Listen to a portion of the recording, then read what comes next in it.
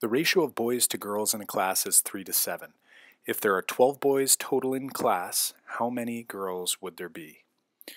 So we can set this up, and now that we have a visual representation, I'm going to show side by side how a visual representation using arrays or area models might be a good option in order for students to get a better understanding of how a proportion works algebraically. So if we set these up here, we can see that our ratio of 3 to 7 is represented as factors of two separate area models.